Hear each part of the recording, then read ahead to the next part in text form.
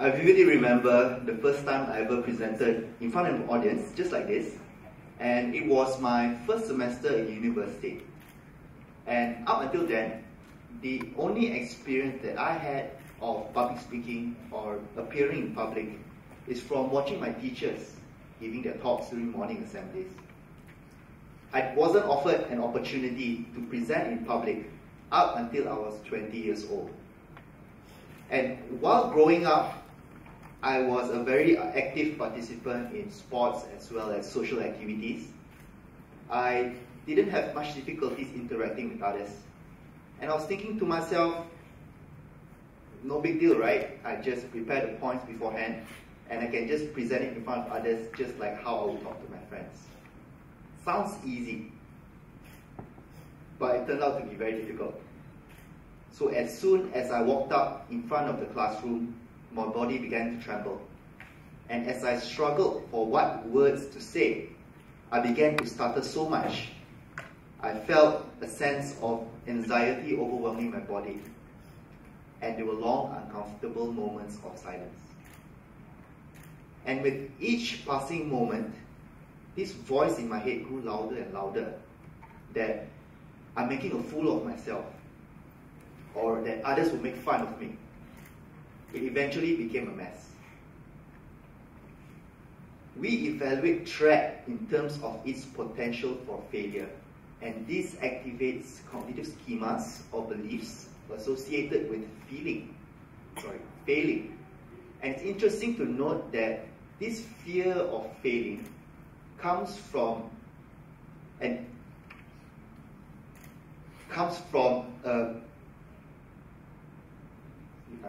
experiencing the anxiety right now.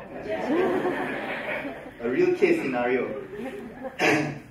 This fear of failure comes from an irrational and inaccurate estimation of reality and comes from this belief as opposed to what is actually going to happen. What this means is that before even taking action, this thought in my mind has already arisen that I will fail and the worst case scenario will happen. So in my clinical practice, my clients are trained and develop cognitive skills in order to evaluate events around them as realistically and rationally and objectively as possible. Somehow in our human nature, we have this tendency to emphasize negative consequences and failures as opposed to successes. And this in turn magnifies this thought process that failure is imminent, that the worst case scenario will happen. It is well established in psychological literature that one way to manage and overcome this fear of failure is by taking action and noticing the evidence that follows.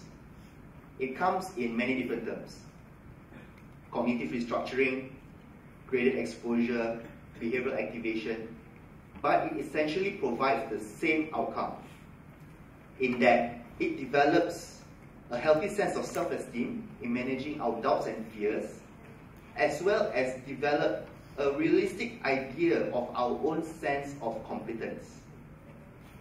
I did not take that experience in university as a form of weakness, and instead took it up as a challenge.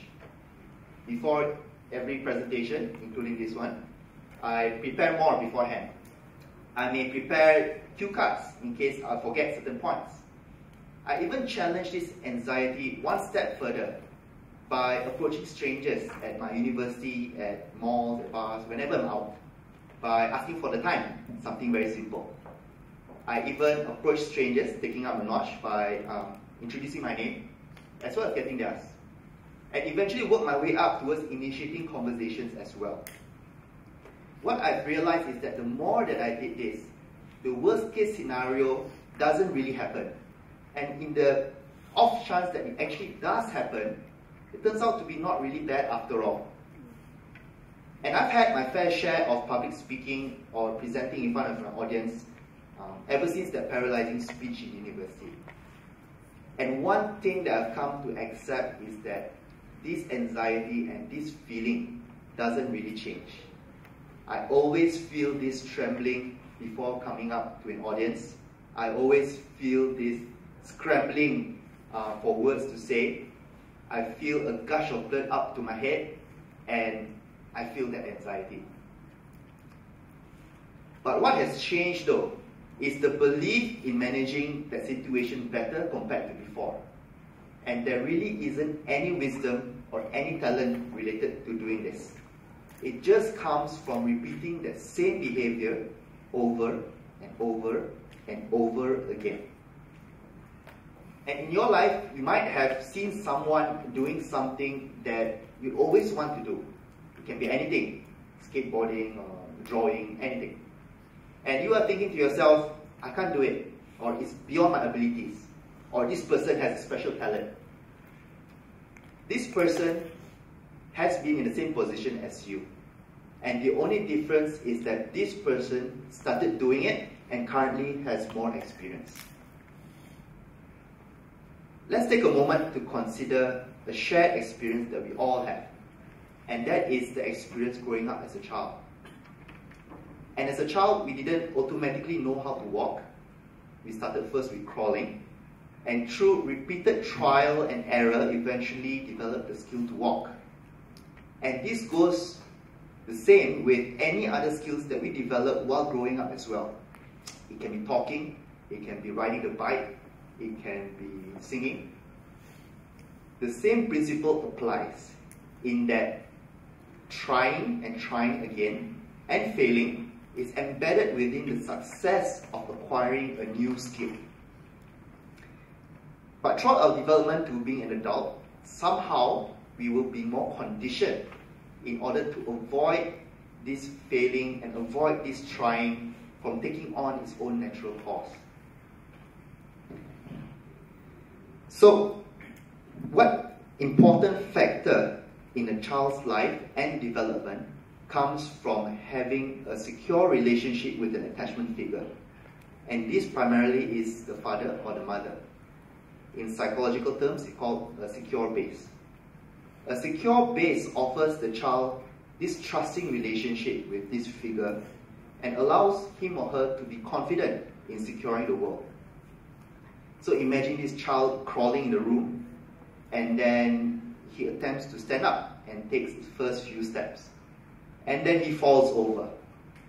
He looks to the attachment figure and sees that, okay, this person is still here, it's alright. And then he tries again. So in that sense, this child developed the confidence in order to walk, confidence in order to speak those first few words, and develop further skills as he or she grow up in his or her life. The question is a secure base necessary in an adult's life, such as you and me? And the answer is yes. In overcoming and taking action towards what we are fearful of, what can be very helpful is to have a positive relationship with someone who has gone through a similar concern. This gives us the calm and assurance that someone else has already done it, so it can't be that bad, or that I'm not alone in this. And this, in the modern world, can come in the form of a business mentor, a coach, a college senior, or a lecturer. It can be anyone really.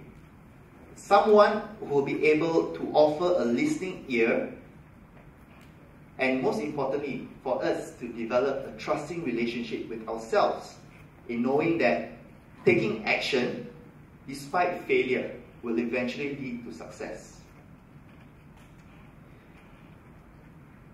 Jack Canfield, the co-author of Chicken Soup for the Soul, mentioned that whatever and everything that you want lies on the other side of fear. In conclusion, taking repeated positive action while having a point of reference in somebody else allows us to be empowered over our fears as opposed to live within the rules created by them. So what are you waiting for? It's time for us to start doing something. Thank you very much.